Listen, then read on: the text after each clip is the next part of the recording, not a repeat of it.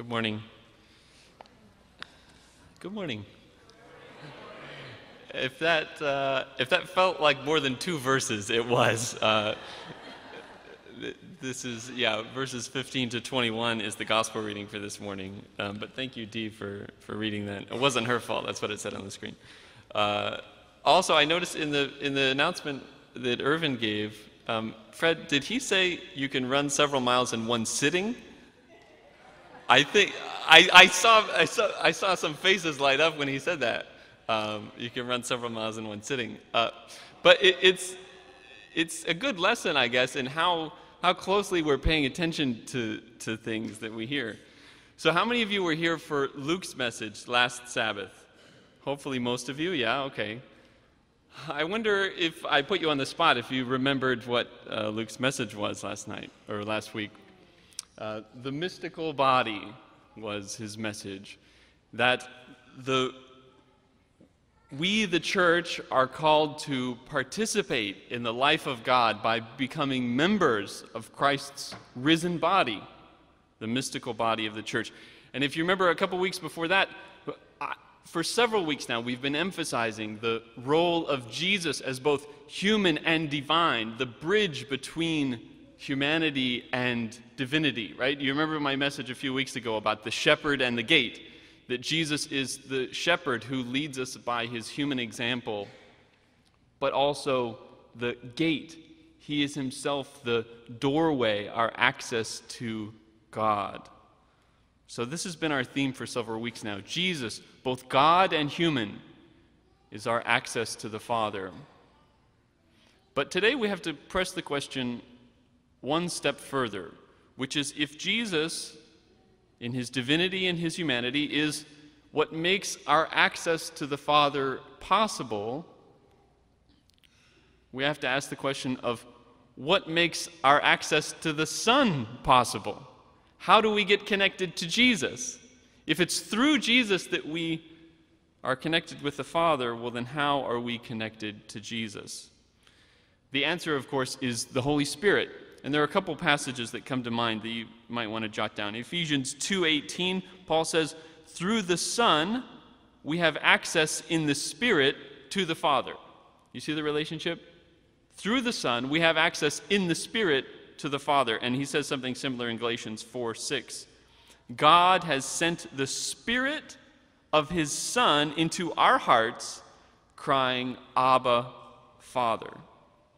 This is why I always try to tell people, God is the gospel. What do I mean by that? God is the gospel. That if we know what God is, if we know who God is, that is the good news. The good news is who God is. So when we call God the Trinity, Father, Son, and Holy Spirit, Father, Son, and Holy Spirit is itself a summary of the whole plan of salvation.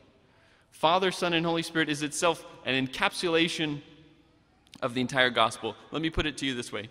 God put his Spirit in our hearts to unite us to his Son so that we can call God our Father. Does that make sense? God put his Spirit in our hearts to unite us to his Son so that we too can call God our Father.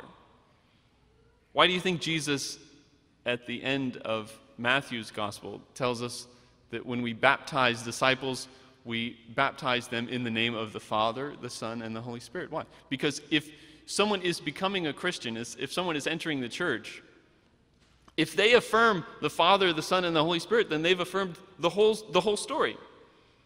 They've affirmed everything there is to affirm. God has put his Spirit in our hearts to unite us to his Son, that we too can call God Father. With that as a bit of context, we'll get into the gospel reading for this morning. First, Jesus says, if you love me, you will keep my commandments, and I will ask the Father, and he will give you another advocate to be with you forever, the Spirit of truth. A couple of quick remarks. First, that term advocate. Some translations will say what? What's another word that you might see sometimes? Comforter, right? We know it as comforter. How do you get comforter or advocate out of the same word? These are kind of two different things. In Greek, and I'm sure many of you know this as well, the term is Paraclete. And we use that as kind of technical term sometimes. The Holy Spirit is the Paraclete. But what does a Paraclete mean? Why is it translated in these different ways? A Paraclete literally means someone who is there beside you, someone who is there with you, right? So that's why you can understand it to mean a comforter, someone who's sort of by your side. But it can also mean, in a technical sense, it can also be used to refer to like an attorney, someone who stands by your side, right? Someone who is on your side, an advocate, a comforter, a paraclete, right? Someone who's with you. But it says here, another advocate, another paraclete. Jesus says, I will ask the Father and he will send you another paraclete. If the Holy Spirit is another paraclete, then that means we already had one, right? If the Spirit is another one. So who's the first paraclete? Jesus, right? Jesus is God with us. But he's letting us know, as he says consistently throughout the Gospel of John, I'm leaving. But I won't leave you orphaned, as we'll see later. I will send you another paraclete, another one to be with you, to mediate God's presence to you. Also, just real briefly, this first verse here, verse 14, if you love me, you'll keep my commandments. I think we've all seen how this is used as a proof text for Sabbath keeping, things like that. But what are the commandments of God? When Jesus says, if you love me, keep my commandments, what are the commandments in Jesus' mind? Two commandments, right? In the Synoptic Gospels, he says, love God, love your neighbor. In John's Gospel, he says, I give you a new commandment. Love one another as I have loved you. Those are the commandments, right? Love. Love, love. On love hangs all of the law. So if you love me, you'll love me, you'll love God, you'll love your neighbor, right? Simple message. But then, look carefully at this. There's something very strange going on. Hopefully something that you might find a little upsetting. Anybody see anything upsetting about this? If you love me, you will keep my commandments, and I will ask the Father, and he will give you another advocate to be with you forever, the Spirit of truth. You see, Jesus is setting up a kind of condition that love and obedience is in some sense a condition of receiving the Holy Spirit. If you do this, then I will do this, right? If you love me, you'll keep my commandments, and I will send you another comforter. But the reason why this feels kind of backwards maybe to us is that the Bible also makes it pretty clear that we can't love God, we can't obey God unless we have already received the Holy Spirit. So how can love and obedience be a condition to receiving the Spirit if the Spirit is a condition to obeying? Does that make sense? The Bible says, we love because he first loved us. Because God's love has been poured into our hearts through the Holy Spirit. So you see the problem there. It's like if you had a big debt and you came to me and you said, can I borrow some money? And I said, sure, pay off your debt and then I'll loan you the money. It's backwards thinking, right? I need the money in order to pay off the debt. We need the Holy Spirit in order to obey. So what's going on here? I think what we see here is the same thing that we see in many of Jesus' parables, which is God always gives you a little bit to work with. Think of the parable of the talents, right? Each of the servants gets a little bit. And then depending on what they do with that is what creates the conditions of whether or not they're going to really receive the full thing. Does that make sense? So God has given each one of us a little seed of his Spirit. This is what theologians call prevenient grace, the grace that God extends to all people. God has given us all a little bit, but then we need to cooperate. We have that little seed, but we have to nurture it. We have to water it. We have to tend to it. So if you do nothing with the little bit that God has given you, if you don't love and obey, if you don't cooperate with the Spirit that is already in you, then you can't receive the fullness of the Holy Spirit. But if you take that little bit that you have and exercise it like a muscle, right? If you work with what you have, it will become stronger.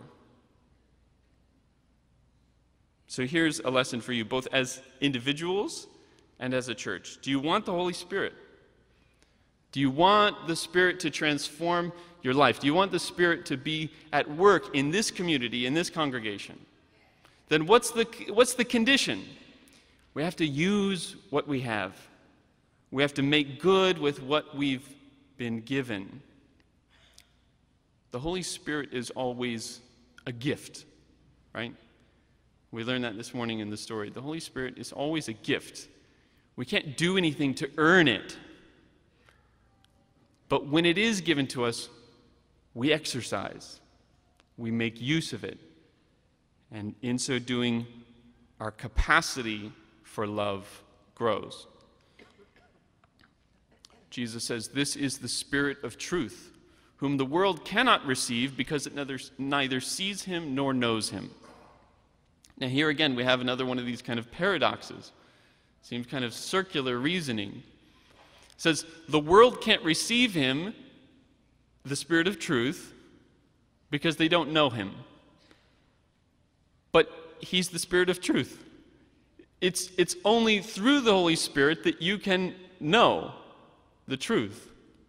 So how can Jesus say that you can't receive the Spirit of truth unless you know him, but you can't know him unless you have the Spirit of truth? You see, it's the same principle. That the world who can't receive him is the world that is not making use of the light that they have. The world that is not following the path that God has set before them. The love of the world, the Bible says, crowds out love for God. 1 John 2:15, if anyone loves the world, the love of the Father is not in him. Our pursuit of worldly things crowds out our love for God. Now let's be clear about this idea of worldly things. Worldly things are not in and of themselves bad things, okay? That has to be clarified. Something that is secular, and the word secular means worldly, is not intrinsically sinful, right? To be secular, to be worldly, is not in and of itself bad. The problem is that if that's where our love is, meaning if that's where our goal is, if that's what we're attached to, then that is what crowds out our capacity for a love of God. And I think, when I think about this passage, when I think about worldliness that blocks our way, I think about how we are just attached to things, right?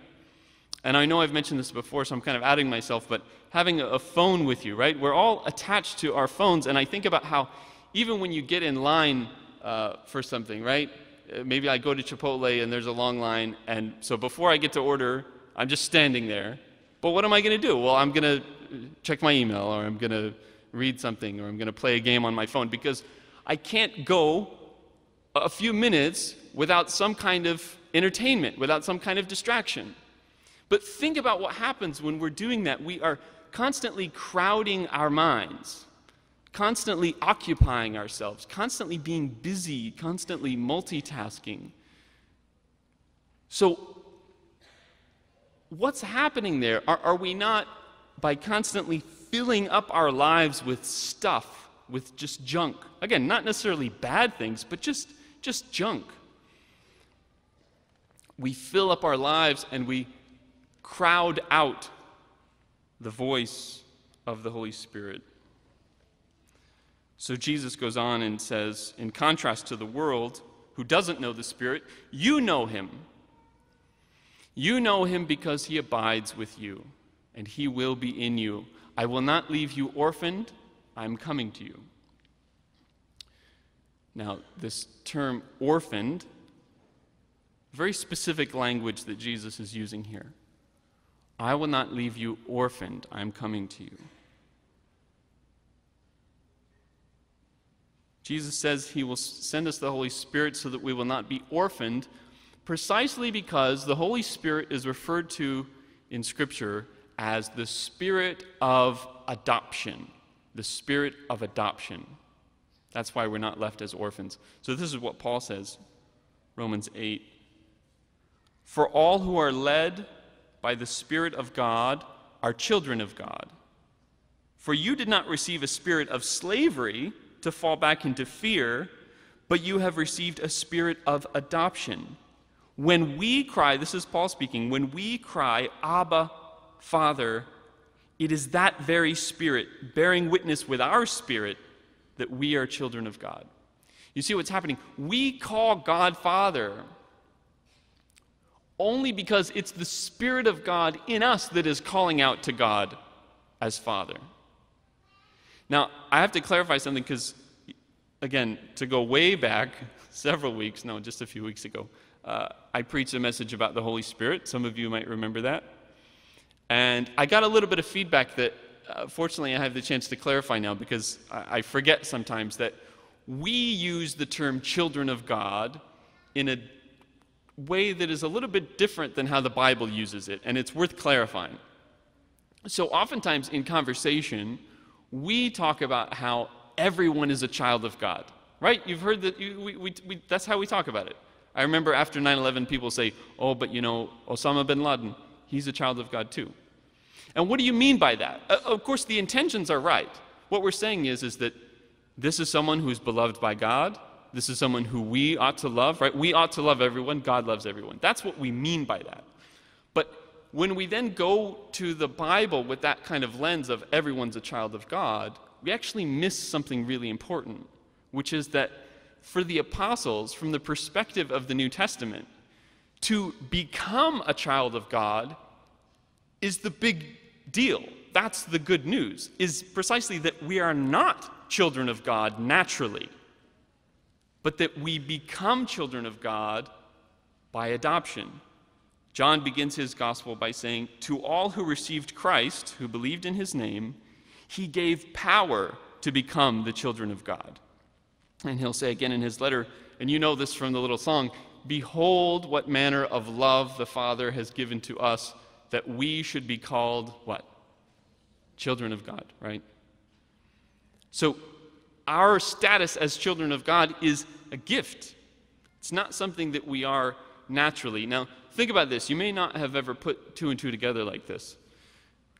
But the Bible, as we know, refers to Jesus as God's only begotten Son, right? Jesus is God's only Son. Can we affirm that? But then we also say that we're children of God. So in God's eyes, we're a bunch of girls. Is that the idea? No, see, the idea is that we are children of God only because we are participating in the only Son of God, right? We, through the Holy Spirit, are made members of his body so that we too can call God our Father. Not directly, but through Jesus. That's why, by the way, we always say, in Jesus' name. This isn't some kind of magical formula. The idea is that when we address God from within Jesus. That's how we can speak to God as Father, because we are in Christ. I hope this is making some sense, yeah? In a little while, the world will no longer see me, but you will see me. Because I live, you will live. Why is it that we see Christ, but the world doesn't? It's not that we see something invisible, right? It's that we see things for what they are. So when Christ says, the world will no longer see me, but you will see me. Where do you see Christ? Would you believe me if I told you that Christ was here today? Yeah, probably. If I said that Christ was here today visibly, you might hesitate. But that's what Jesus is saying here, is that Christ is here with us physically, visibly, literally. But where? Where in the room do you see Jesus visibly? sitting next to you. You see? This is the point, is that insofar as we receive the Holy Spirit, we become Christ's body. And that's not a metaphor, that's not a joke. It's not an analogy. We become children of God so that Jesus is here present with you in the people around you. Now, if only we believed that, right? How different would we act? If I told you that Jesus was sitting up here in the front row, how many of you would want to take the time to come and greet him after the service or invite him to your home, right? We would be doing those types of things if you said that Jesus was here in the front row. But Jesus is here. And it's in our love for our neighbor, our love for the people around us, that we show our love for Jesus. You know, the slogan that's on the front of our bulletin, to love and serve one another and to love and serve the world. That's our motto at this church. Pastor Mike developed that for us. This has been his vision. And people have often asked him, and I've seen this, people will say, oh, but what about love of God, right? You said, love one another, love the world, but where's love for God? And what's Mike's response always? That love of God is love of neighbor, right? God says, if you want to love me, you love people around you, right? Love of God is not some kind of just private, inner, spiritual, devotional thing. Love of God is concrete in our love for each other. That's why the Bible says, those who say, I love God, and hate their brothers or sisters are what? Liars. Liars. For those who do not love a brother or sister whom they have seen cannot love God whom they have not seen. Finally, then, Jesus says, on that day you will know that I am in my Father, and you in me, and I in you. On that day. On that day. On which day? On the day that you receive the Spirit, right? In the day in which your mind is opened, your mind is illuminated, then you will know, when you receive the Spirit of truth, you will know these three things. Okay, remember these three things. Christ is in the Father, you are in Christ, and Christ is in you. Christ is in the Father, you are in Christ, and Christ is in you. What does it mean to say Christ is in the Father? This is what we've been saying the last several weeks. Jesus is divine. Jesus says, I and my Father are one. So here is Jesus divine. But he comes down to be God with us. So he says, I am in you and you are in me. How is Christ in us? He's already said it in this passage, through the Spirit. So if you want to think about it in terms of those Russian stacking dolls, you know what I'm talking about, right? That's what's going on here, right? The Spirit is in you, you are in Christ, and Christ is in the Father. And that's why understanding Father, Son, and Holy Spirit is so crucial. This is the whole thing, right? These are not just names and honorifics that we throw around.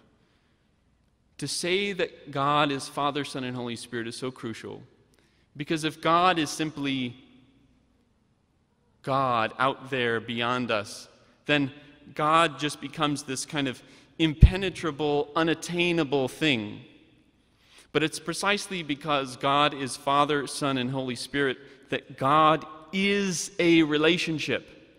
So when we say that we have a relationship with God, what we're saying more precisely is that we are entering into God, who himself is a relationship. God is the relationship of Father and Son, with the Spirit as their shared and mutual life and love, so that when we receive the Holy Spirit, we are being caught into this divine life. And then what does that look like for us?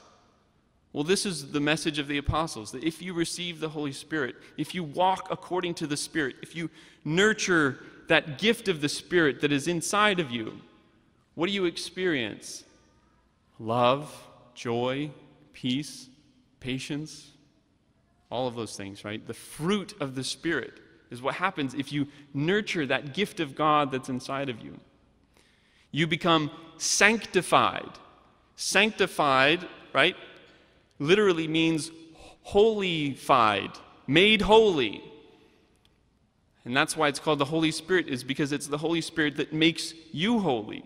It's the Holy Spirit that makes you a member of God's family. If Jesus is God humanized, right? Jesus is God made human. What are you when you receive the Holy Spirit but humanity, as it were, divinized? Peter says, the promises of God are that you might become partakers, participants in the divine nature. You have a human nature, right? We talk about that all the time. Oh, I'm so lousy, but it's just my human nature. But the Bible says through the Holy Spirit, you become like Jesus, not only having a human nature, but a divine nature. That's the miracle. That's the good news. That's the gospel, that we become participants in the life of God. So do you want this intimacy with God? Do you want this experience of the joy of eternal life, the peace that passes understanding? There's one simple thing that's the key to all of it. Jesus says, they who have my commandments and keep them are those who love me.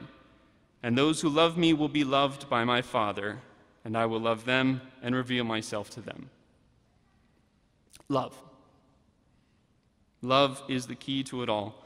God's love has been poured into our hearts through the Holy Spirit. And if you want more, if you want to experience the fullness of the divine life, then the instructions are simple. Follow the Spirit. Nurture the Spirit. Grow in the Spirit. And your life will continue to be transformed. You continue to grow. As you grow in your love for God, God will draw nearer to you. John says, God is love, and those who abide in love abide in God, and God abides in them. Amen.